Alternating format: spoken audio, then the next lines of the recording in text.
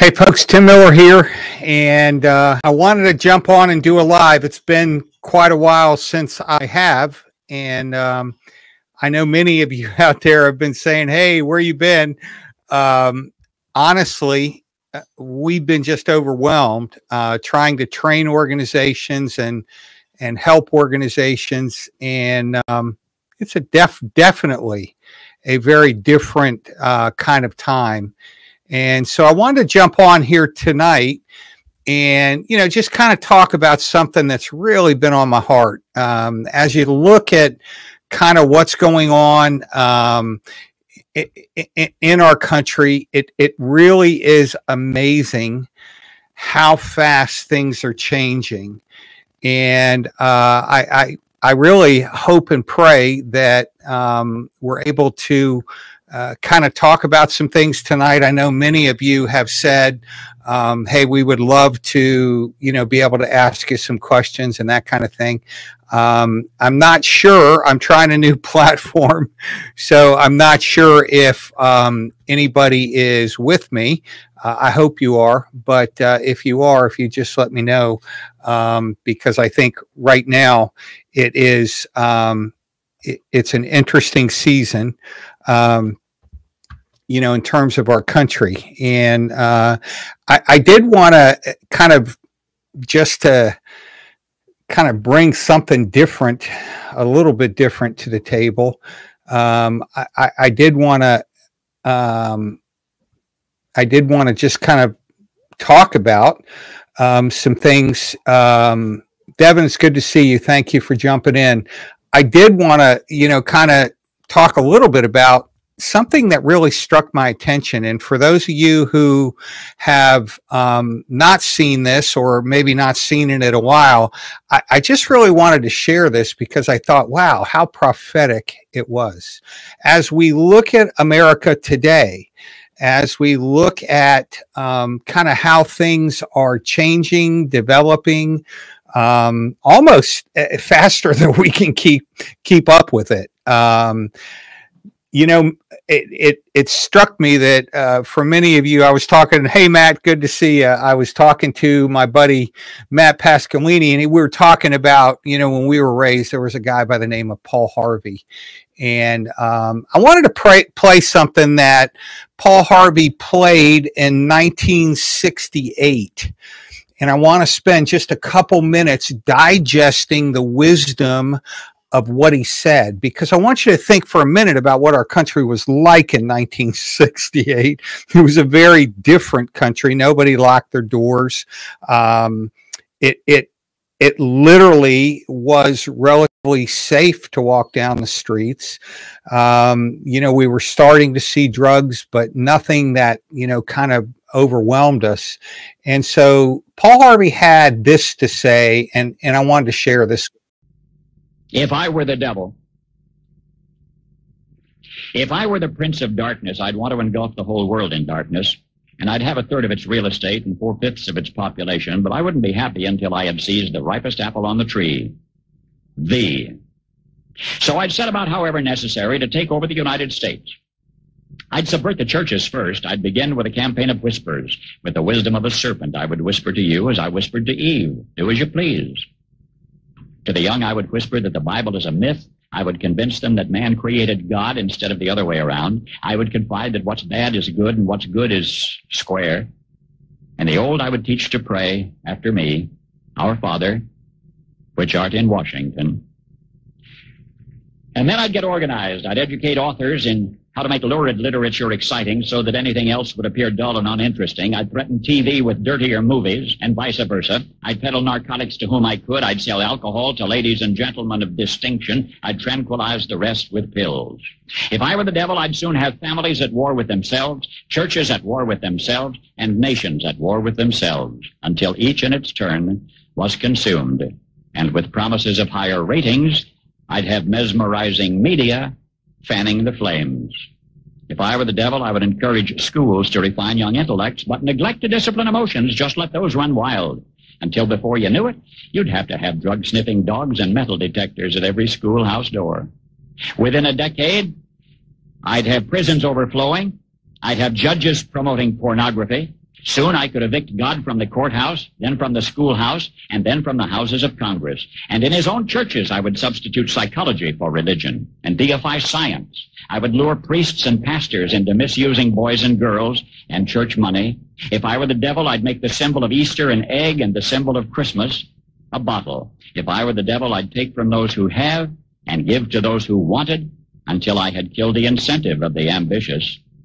And what'll you bet? I couldn't get whole states to promote gambling as the way to get rich. I would caution against extremes in hard work, in patriotism, in moral conduct. I would convince the young that marriage is old-fashioned, that swinging is more fun, that what you see on TV is the way to be. And thus I could undress you in public, and I could lure you into bed with diseases for which there is no cure. In other words, if I were the devil, I'd just keep right on doing what he's doing. Paul Harvey. Listen to that. It's been a while. It brought home to me how amazingly different our country is. And I know I'm talking to many that understand what it was like in America to grow up where you played outside until dark. You came in when it was time to eat. You never thought about walking down the street. I'm not saying it was perfect. We had crime, we had all those things, but it wasn't like it was today. And it's interesting how Paul Harvey just absolutely crushed it when he talked about the agenda and some of the things that, if I were the devil, I would want to destroy the church. I'd want to get the church fighting, not preaching things that are helpful. I'd want to lie to young people. Boy, I'd want to make them believe lies. I would want to have TV become more and more raunchy and destructive. I would want to have families at war, churches at war, nations at war. I would want to have judges compromised. I don't know about you, but when I think about this, it's like amazing how quickly our nation has changed and how many of these things prophetically. How could Paul Harvey have known in 1968 what was coming? But I think that goes to, we've been warned. We're in a very different country today. We're in a country, if you look across our law enforcement communities, the FBI, the Secret Service, IRS, you're seeing major compromises in integrity. And it's been a long, slow slide. But I guess what I would say to you, and the reason I wanted to jump on tonight is, it's time. I can remember stories as a Marine of Marine Corps is really good at going back into history and detailing that, as Marines, we stood on the shoulders of other Marines who had fought and sometimes died to make sure America was free. Because make no bones about it, Hitler and Germany and Japan, they were dead set on destroying America. But there were Americans that loved our freedom. There were Americans that absolutely were willing to stand. And I agree, man, it's never too late for us to stand. And a lot of people, I talk about how to be safe and secure, but I have to tell you folks, what's resonating with me now is prayer and action. Man, we need to start standing at school board meetings. We need to start reaching out to our elected officials. We need to start emailing people. We need to start voting. Man, every person that's listening should be voting. At this point, you and I, at least so far, I'm not sure how much longer it's going to occur, but our vote matters. And I'm amazed at how many people do not exercise the constitutional responsibility to vote. Folks, by the way, I've lost friends. Thank you. I appreciate that, Matt. I've lost friends paying the price for freedom. And, at the end of the day, all I can say to all of us on this channel is you know, it's the symbol of a light. You know, when you walk into a dark room and there's just a little bit of light, it lights up. But when 2 or 3 and 4 and 5 and 10 and 20 and hundreds of people start entering that dark room, pretty soon it's not dark anymore. And that's one of the things that Paul Harvey talked about that really struck with me. You know, darkness is encroaching in every area. Darkness, pure evil. When you look at October 7th and when you look at what's going on across the world, the butchering of Christians worldwide, I don't think a lot of folks understand that. But even what's going on in our country for people that are absolutely being victimized and targeted. And that's just pure evil, folks. Just, you know, Matt and I were talking earlier today about a young woman and her husband out on a date, attacked and beaten by a bunch of thugs. And she was pregnant and kicked in the stomach and lost a child. Folks, that ought to, for all of us, that ought to raise us up and say, hey, it's time to do something. And I know if you're out there like me, the question is what? Well, the what's pretty clear. The question is, are we willing to do it? Are we willing to get engaged in school board meetings? Yeah, but I'm an older person. I don't need to. No, you still, if you care about young people, we need to be making our voices very loud and clear, that we're going to stand for righteousness. We're going to stand for light. And you hear me a lot talking about how you prepare in advance for a conflict. Why? Because I want you to be safe. I want you to be healthy. I want your families to be healthy. But folks, we got to step up and raise up to stand for our country, because our country right now is in serious trouble. And we need to recognize that, not through the lens of fear, but through the lens of, hey, I got to get off my couch. I've got to do something. And for some of you, you may say, well, I'm not in good health. Can you vote? Can you attend a school board meeting? Can you reach out to your elected officials and say, hey, this is not cool what we're doing? And I know for some in some of the more liberal states that it doesn't matter. No, it matters. It matters. Folks, I'm telling you, there's an awakening in America right now. People are starting to figure out that all this stuff that's been told to us, it's not working out. And, you know, I think, you know, I did a video on the threat of terrorism. It is scary, the threat that's come across our border. I can't understand why our leaders would let it happen. I mean, you're emptying jails in Venezuela. You're emptying mental asylums in Nicaragua. You're sending everybody north. And what do you think they're going to do when they get here? And that's just the criminal side. What about those that have been trained to hate us on the battlefield in Syria and in Afghanistan? And I think you're right. I think, Miracle, the next election is the most crazy thing that we're going to see. I think it's the most important election in the history of our country. I'm shocked like you are. I'm looking kind of across all the different organizations, the key things in our country that make us who we are, the judicial systems, the law enforcement systems. And you know, you're just seeing the most important thing kind of slip, and that's integrity. Now, thank God, you and I know there are lots of folks who love our country. I think they're more than not, that love our freedom, love our country, love our Constitution, love our way of life, and are willing to stand. Because, folks, I got to tell you that now is the time to stand. Okay, Tim, I get it. What do I do? Well, some of the things we do are what we've talked about. You have to vote. But let me challenge you just from a personal standpoint.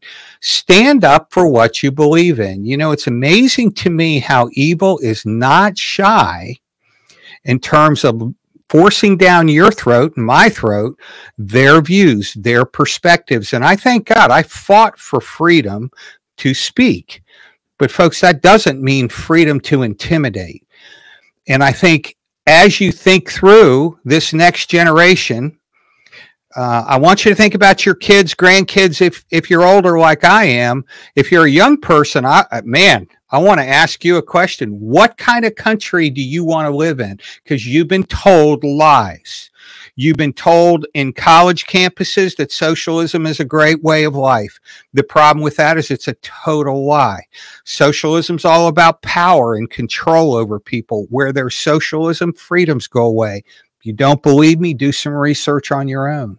But the reality is our country still is the greatest place to live on the earth. That's why everybody wants to be here. But, one of the things, and Matt, that's a great point. I think it's time for the older people to get engaged.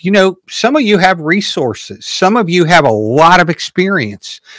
We need to get engaged. We need to get engaged in mobilizing our young people.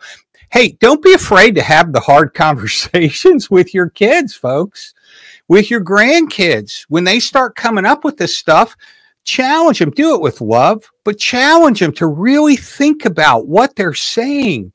Do you really want the government in control over everything? Do you really want the government to pay for everything?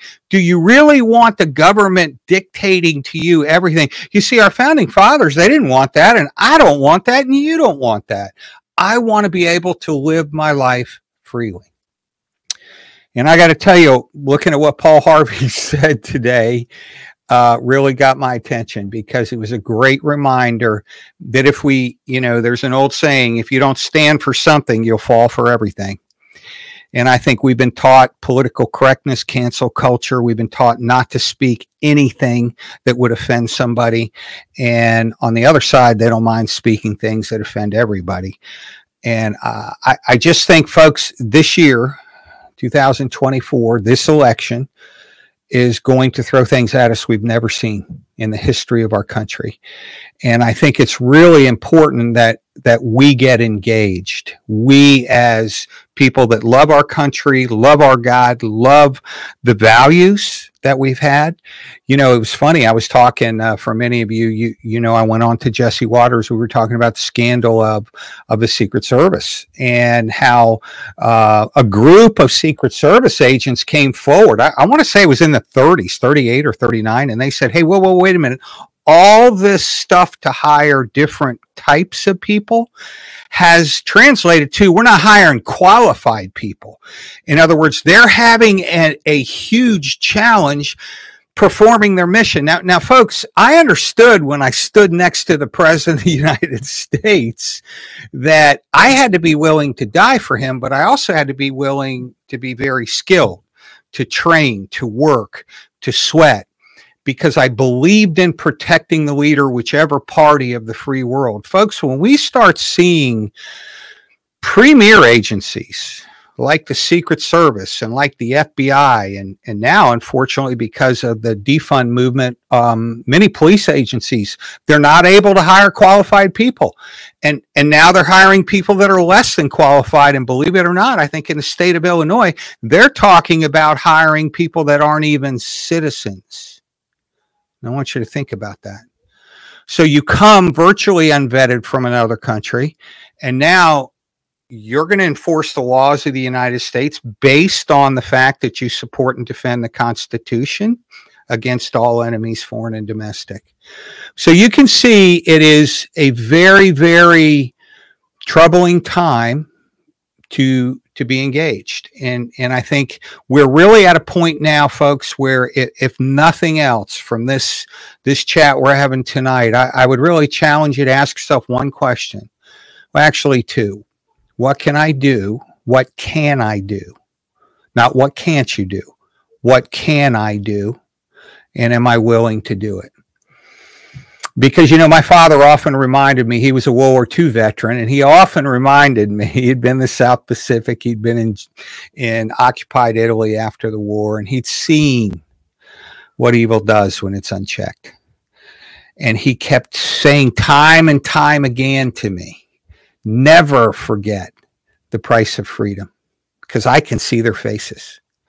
He knew who had paid the ultimate sacrifice. He watched his friends die. But you know what? He told me I wouldn't change a thing, because I get to live in the United States of America. And so I want to be clear that I'm not advocating all that the United States is doing. Boy, do I disagree. I know you do too, with an awful lot of the choices we're making now as a government. Awful lot. But I still believe our country is worth fighting for. Our country's worth standing for. And I think Paul Harvey saw it in 1968 that, wow, if we're not careful, we will slip down the scale into the abyss. And that's not where we all want to be. And so, folks, I just really happy to answer any questions that you have. I know we always talk, the first thing we can do is pray. And by the way, Miracle, it's good to see you. Thanks for jumping on the channel. And I love Ag Supply. You guys are awesome. So thank you for jumping in. And I think, as you look at the challenges in front of us, let me just encourage you to do a couple things. And that's get engaged in the political process, because that will determine what policies are ahead for us. Whatever you believe in, whatever you believe is right, get engaged and support it. The other thing is, if you believe in something principally, don't be intimidated to speak about it. Use your voice to be a voice of reason and positivity, because I know right now, folks, a lot of folks that I know are intimidated. Well, we don't want to be canceled. We don't want to be this. We don't want to. Hey, you know what? I think we all would agree. There are just certain things worth standing for at any cost. And I think we're really at a point in our country's history where if we don't stand, and I know you're hearing this warning from me over and over, if we don't stand, I'm not sure where we're going to be even a year from now, because things are changing so quickly. And folks, we have millions of people coming across the border, millions. People we don't know. We do know, based on, the video I just did, that, at least 8 terrorists, ISIS terrorists, just a refresher, ISIS were the ones that were beheading Christians in Syria. They're the most radical of the radical. Al-Qaeda is not as radical as ISIS, and we arrested 8 of them 3 days ago. We arrested yesterday an extremist in New York who had NYPD paraphernalia, had a subway vest, had all kinds of different weapons, had espoused on his channel that he was in total support of radical Islam, and had written his apology letter, which, folks, that translates to he was fully intending on dying while killing innocent people. And so it's no more that we can look at this and go, oh, it's not a big deal. And I get, I get the haters and, oh, you're an alarmist, blah, blah, blah. Let me tell you this. I would much rather work hard to be prepared and not need it than to do nothing. And I had a comment today, I just turned the news off. Well, that's great. It's kind of like if you live in South Florida where we live and a Cat 5's coming, you can turn the news off. But that doesn't mean that Cat 5's not coming ashore. So I hope and pray for all of us that we're prepared. Let me give you just a couple things real quick.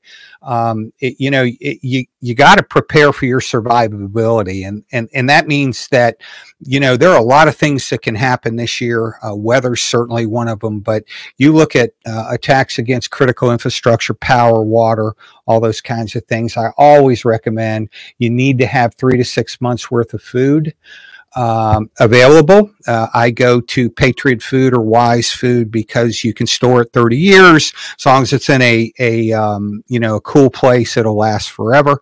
So now you got food cover. Water.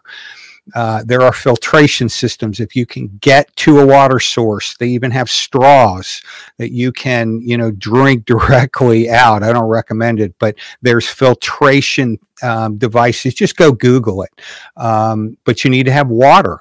And then, folks, you really need to look at your home security. You need to look at, if I had to, if there were problems going on and I had to lock down my home, would it be easy to break into my home? I encourage everybody, walk around your home like you were the person that was going to attack it, because you're going to see the weak points. And here's what we need to do. Where there are weak points, make them strong.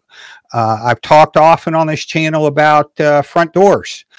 They're easy to kick in. There are secondary locking devices. Matt and I were talking earlier. There are poles you can make. You can put it against the door that's fit to where you can't kick that door in.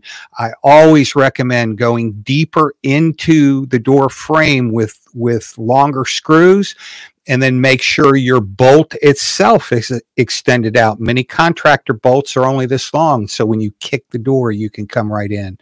Look at your windows. Do you have windows that are easily broken? If you do, then look at, there's protective film, there's all those kinds of things. Remember that situational awareness at home is just huge. So there are things like Ring cameras. There are all kinds of things. You want to be able to see out, and you want to have some level of motion lighting out that lights up what's going on so that you can see. Now remember that if you lose power, all those things go away. So what's your plan now? And those are the kinds of things for your home security you need to think about. You also need to have a plan for a fire.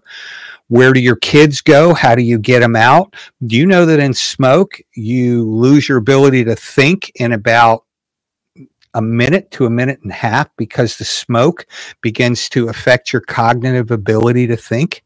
So you need to get, the cleanest air is 18 inches from the ground. You need to get there. You need to get to the door, but your family needs to have a plan. Hey, if it ever happens and you jump out the window, we're all going to meet at the mailbox.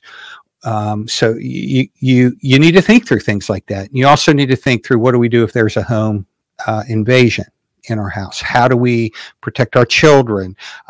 Unfortunately, there are a lot of folks that say, well, I have a weapon, so I'm good. I will tell you, just because you have a weapon does not mean you're good. You need to be trained with that weapon. Lionheart trains. We do a lot of training.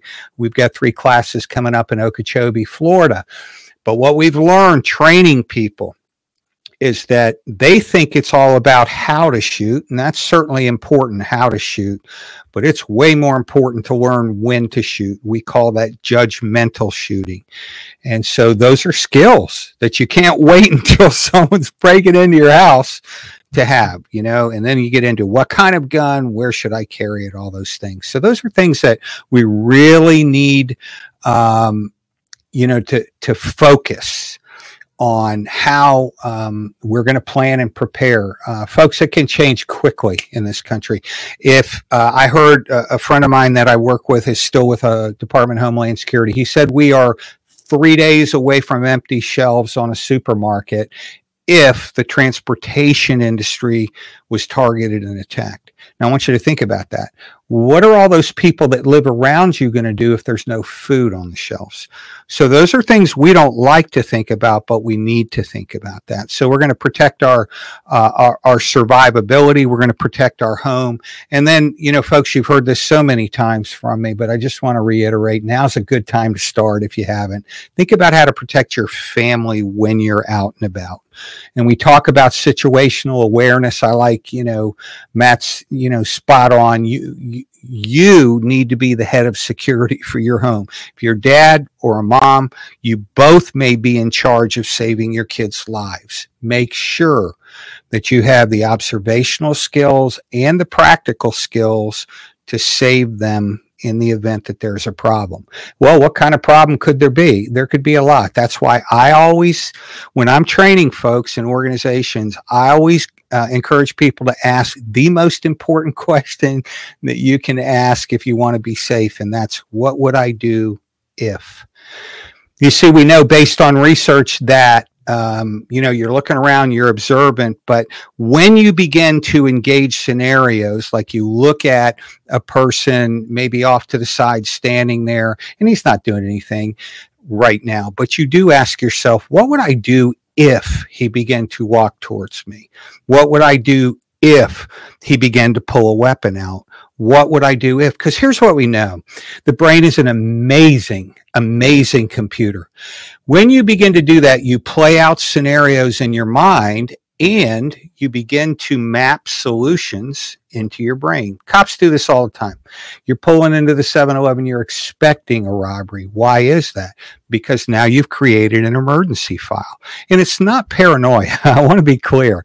It's preparation. When you go into a restaurant, you want to sit with your back against the wall. You want to pay attention to, who's coming in and who's coming out. I recently heard a YouTube expert, and I'll use that term lightly. He was basically mocking situational awareness as the most important thing. And I kind of find that humorous because certainly the United States Secret Service doesn't agree with that. You see, our security is proactive. And I really want to encourage you. We're not sitting back waiting to respond. We're proactive. If we see it, if that person's strange, it doesn't look right, we're going to avoid it. We're going to make it not happen. We're not going to sit back, wait for him to walk over, wait for him to attack us, and then go, oh, okay, that's a good day. So if we can get that mindset, head on a swivel was one term. And I really love that because when you think about kind of across our country, some of the challenges, many of those challenges involve, crowds of people attacking or robbing. And you don't want to be a part of that. I don't want to have to deal with multiple attackers. That's not a good day.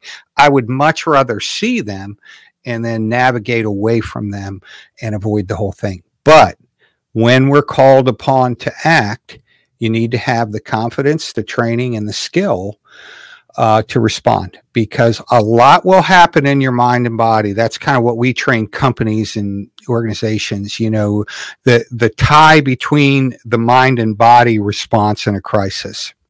So I know this is probably a over rehearsal of a lot of things that I've talked about, but I really, really appreciate you all, appreciate your support. Matt, it's an honor to team with you. Matt and I are doing some things together. As you know, for if you don't, Matt has his channel, and he actually trains, self-defense on the channel itself. And so I would say to you, I don't care how old, how young, if you've not had any hands-on self-defense training, you need it. Let me say this. If you have a firearm and you don't have good training, I'm not talking about going to a range. I've been training firearms for about 40 years, and I jokingly say when I'm training, so far a paper target hasn't shot back at me. And I will guarantee you that under the stress of the moment, you're going to need skills that only come through training the right way, not just stoically on a range, but some other training. So Matt's channel, if you just Google Matt Pasquinilli, Pasquinilli,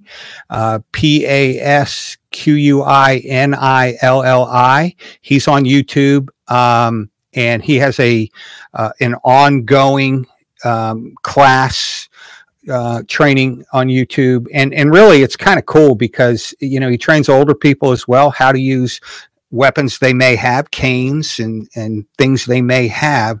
And let me just say this, if you're in a place in your life where you're like, I can't do it, I'm too old, you're right, you can't. But if you say, oh contraire, I can make a difference, I can have some skill, you're right there too.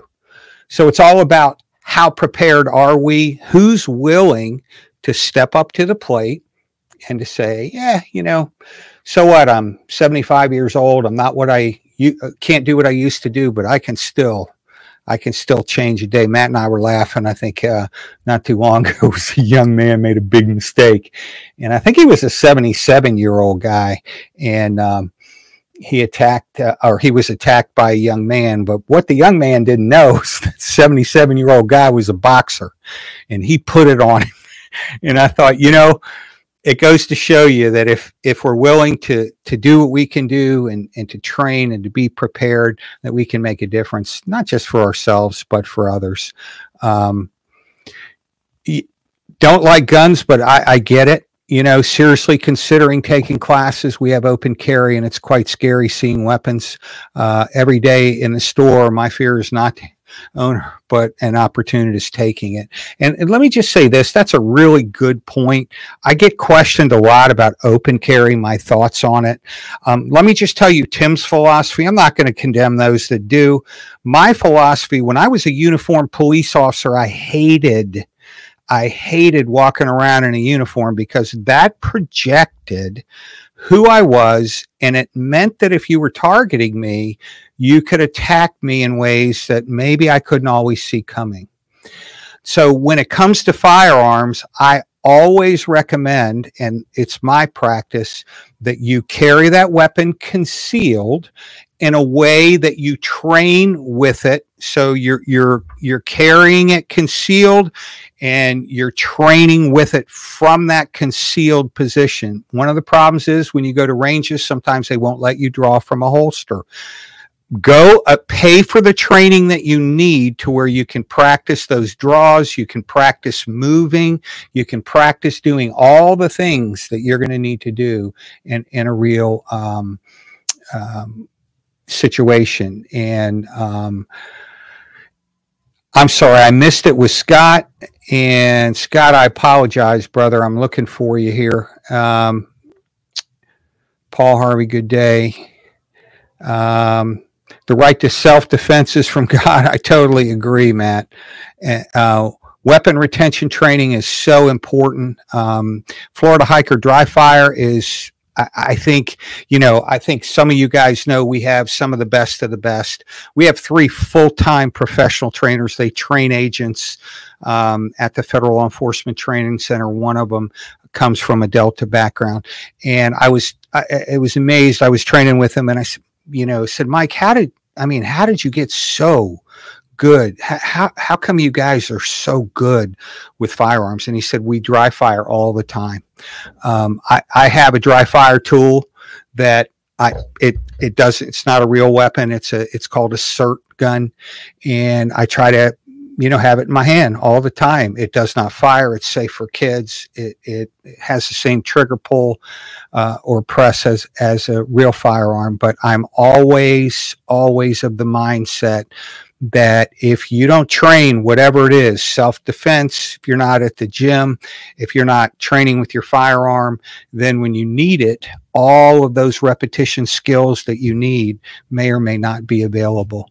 So hoping and praying that you are thinking about what would I do if someone tried to take my gun. And that's my problem with open carry.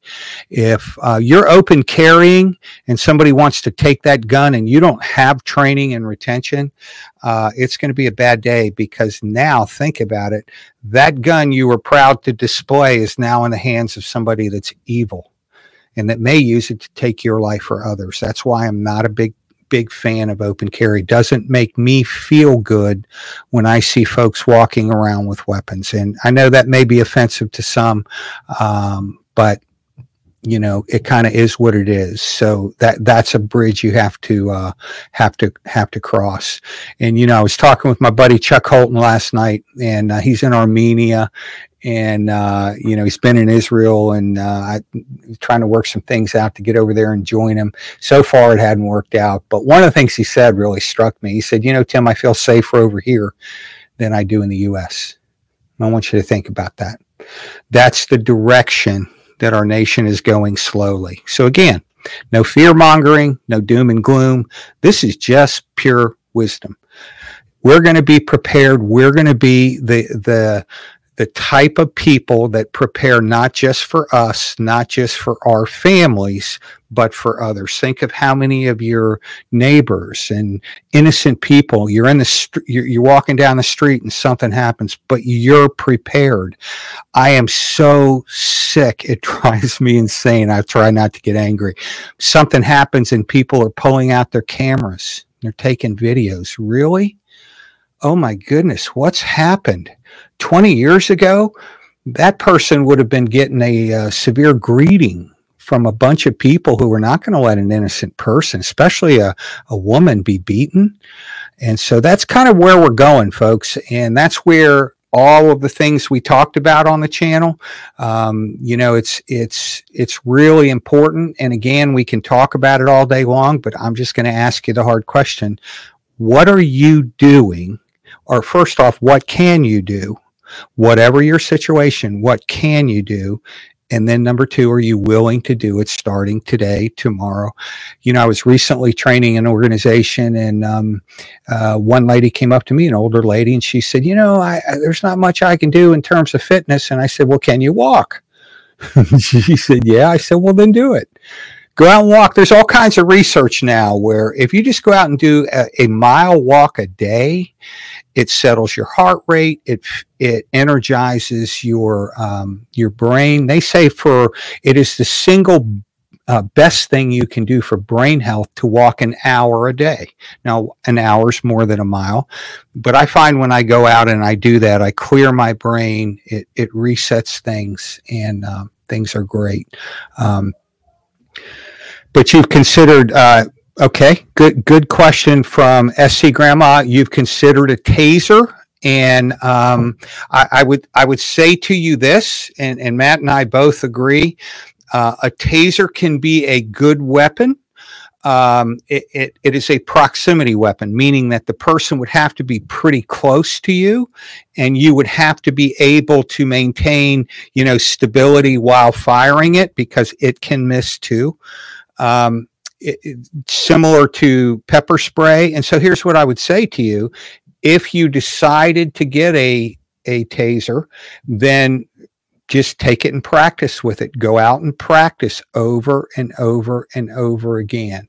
I think a taser can be an effective weapon. I need to tell you that in my career, I've shot people with tasers, and because of drugs, it didn't necessarily affect them, didn't bring the desired result.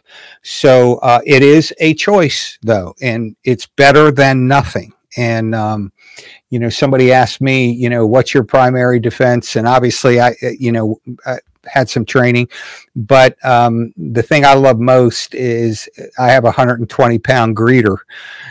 He's a German Shepherd, and he's going to let me know when we have a problem, because that will buy me time. And if you think about time, that enables you to call 911. That enables you to get your defensive plan in place. Hopefully, call somebody else.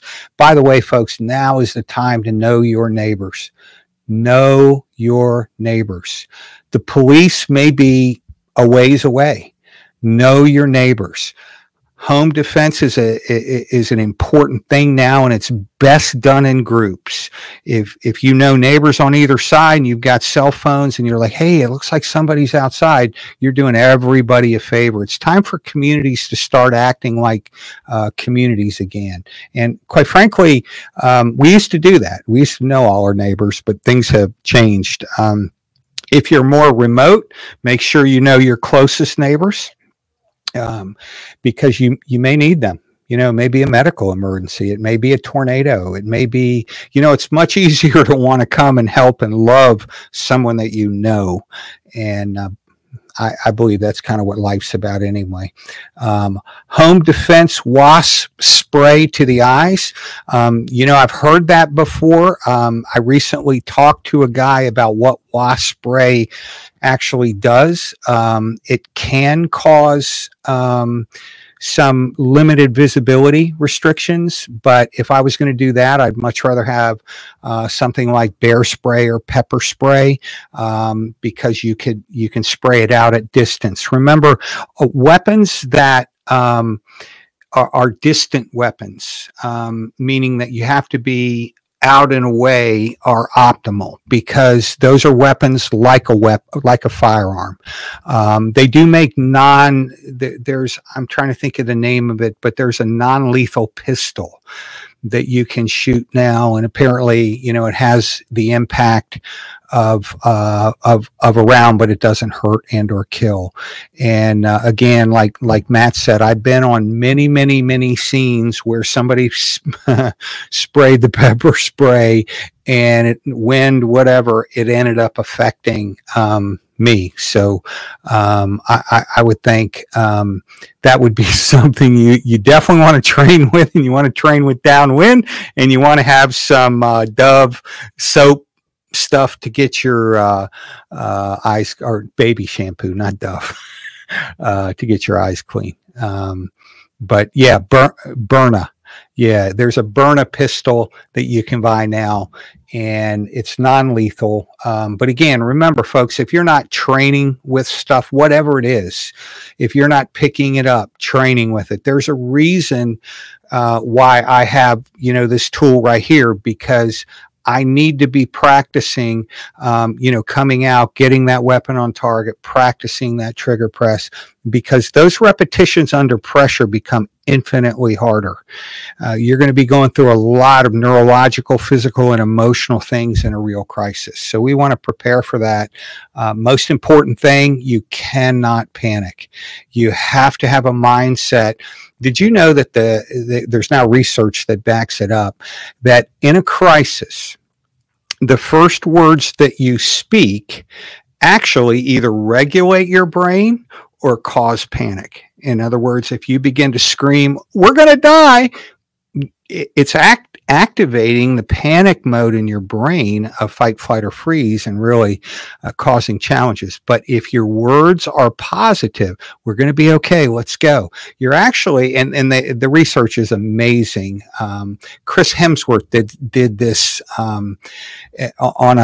on a series on, I think it was Disney Channel, but about overcoming fear, and that's one of the things that came out of that research. So that would be worth watching. I feel I ride a bike and try to get to know all my neighbors. Love it. I feel like everyone knows me and is friendly, and that's great. Well, folks, this is, I just wanted to jump on and talk tonight. I hope this is helpful for you. I really do believe we're going to continue to do more of these. And here's what I would say to you. If you have questions about security, about your safety, about, hey, where should we go, feel free to, drop them on the channel. My channel's at Lionheart Skills. Matt has his channel as well. If you go to YouTube and you type in his name, you're going to find some really good information. And most importantly, going back to what Paul Harvey said, let's be the people that aren't shocked by all this stuff. Let's be the people that are wise and prepared and committed, and let's make a difference. Life's short, folks. I know you know this. It was yesterday we were all, teenagers, and here we are. So I hope this is helpful for you. I really do appreciate you jumping on a live stream. I know there are many more that are going to look at it later. So I appreciate your time, and I hope and pray that you stay safe, and we'll see you next time. Take care.